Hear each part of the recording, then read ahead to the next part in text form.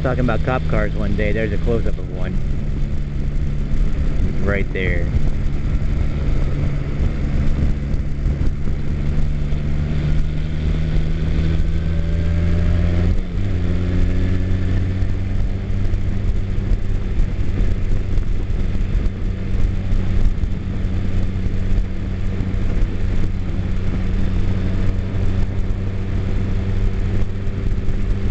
Great, and because of the cops, everyone has to get cop phobia and start going the speed limit.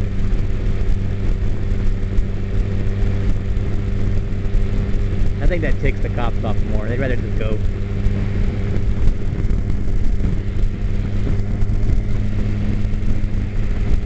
There we go. I'm now following a cop. Ah, he's wanting to get the heck out of Dodge. He's like, screw this, hippies! Boom!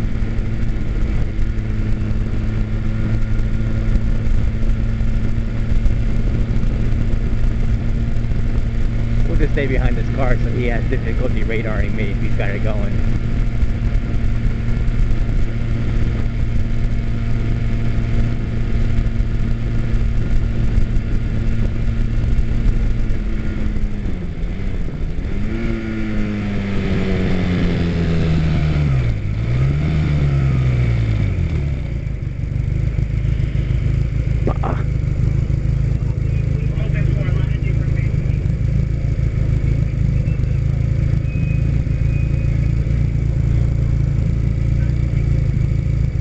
I hope that turned out okay on the video.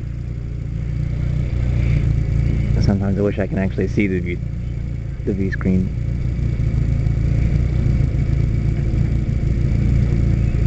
But hey, I guess while I'm sitting here, today's topic will be why I think every motorcyclist should take the Motorcycle Safety Foundation safety course, or some type of training, rather than being self-taught. Yeah, pretty much.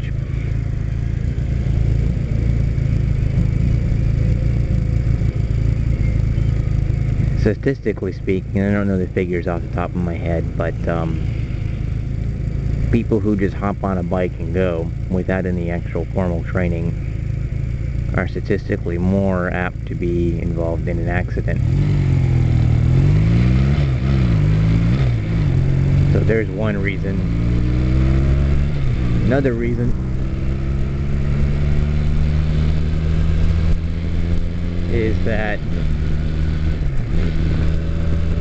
with formal training you learn a bunch of skills that are necessary, like counter steering for one, which I just did there.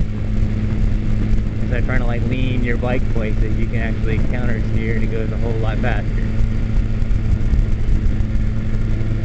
Plus things like jumping over wood, obstacles, 4x4s, railroad tracks. So the railroad tracks are easy.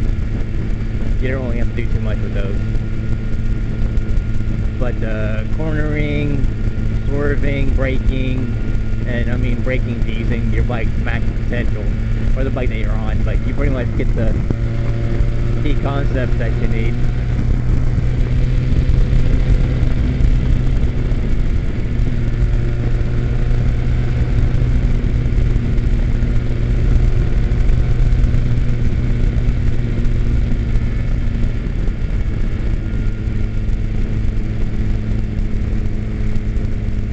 Rider confidence as well. Some states have the MSF for free, and that's Pennsylvania. You don't have to pay anything. Georgia here actually had to pay. In-state residence is $250, so prices can vary with where you're at. But you can just do like a Google search for MSF or Motorcycle Safety Foundation. I think it's MSF-USA.com or .org. Not sure off the top of my head.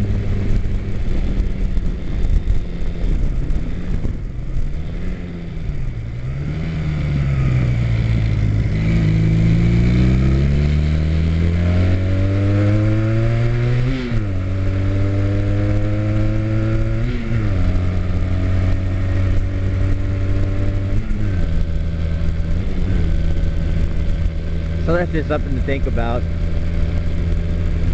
I would also encourage anyone who likes forums and a community to come on over to join a bunch of us over at totalmotorcycle.com. That was totalmotorcycle.com. Sign up. I go by the same username there as I do on YouTube, so feel free to drop me a private message or what have you, and you can introduce yourself in the new biker area. But we've got all kinds of people there, from people who like to wrench all the time to everyone. Of course, everyone there likes to ride, or they're thinking about starting to ride. So you got a lot of varied expertise, from the absolute beginner all the way up to people who have been riding bikes for 20, 30 plus years. So it's actually kind of nice. If you got any questions, it's a good place to ask them.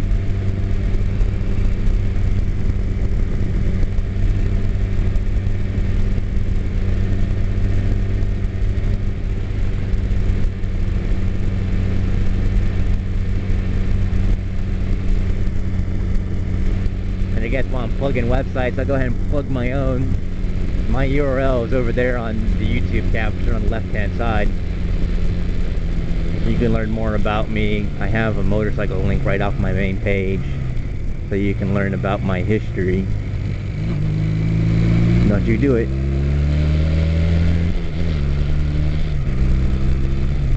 And it explains how I got into motorcycles. I was actually started out self-taught, but then took the safety course.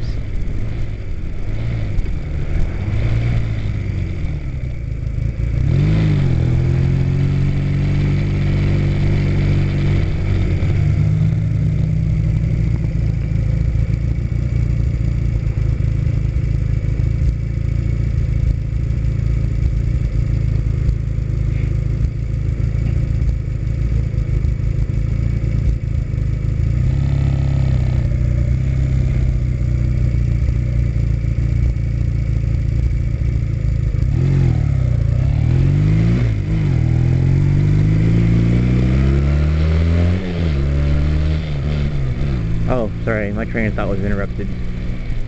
I also addressed the gear I have, why I wear it as well, and just general tips that you can read over. You might end up using them.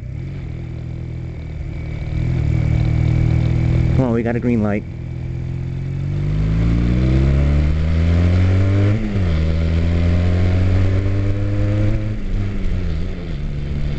I think this gets people who just don't know how to drive. Where's the flip?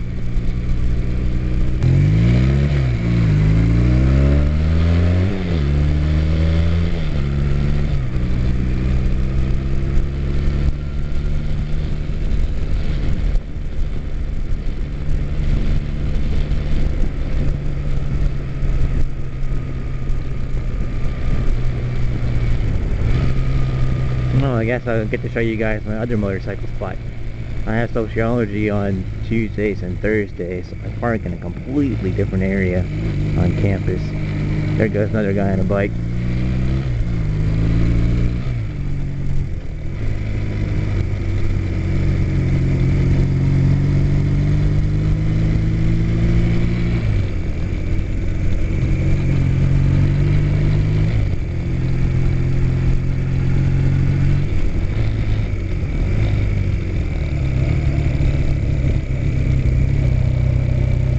Don't stand out in the middle of the road.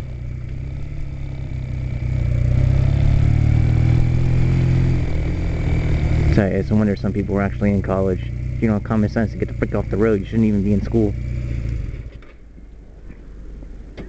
Yeah, I said it. Applies to a lot of other people as well.